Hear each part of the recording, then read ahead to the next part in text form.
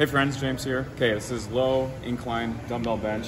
It's going to depend on your bench. This is actually probably a little more aggressive than I would consider a low, but the bench only has a few options.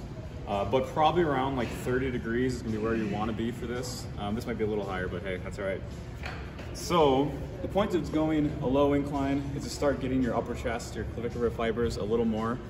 And of course, when you dumbbell bench, your whole chest gets worked, but it's just a way to bias up here a little more, and then a little more front delt too. Okay, so a couple things with this is important, is a lot of people when they do incline bench, they go and they have a huge arch like this, but if you look kind of from here and up, what it does, it just turns into a flat bench. If I arch like this, my body's flat, my upper body's flat, it's literally no different than just having a flat bench, or marginally different. So you want to make a difference and have your back not arch, make it as flat as you can, just like this. A little natural arch is fine, but you get the point.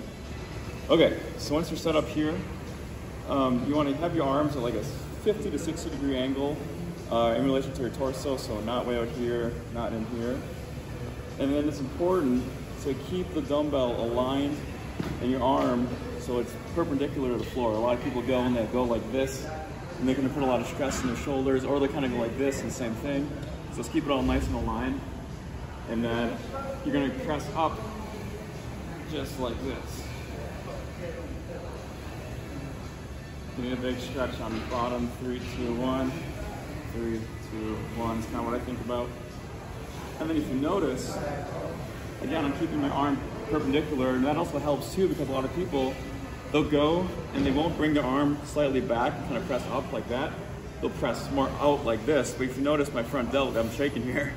Because what's happening is if you do a front raise, right, and the weight's coming down here, and you press, your front delt is going to do a lot of the work.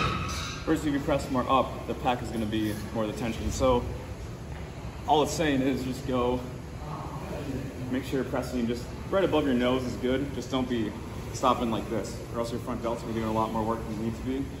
So let's go about nose level, and you'll be good. So that is low incline dumbbell bench.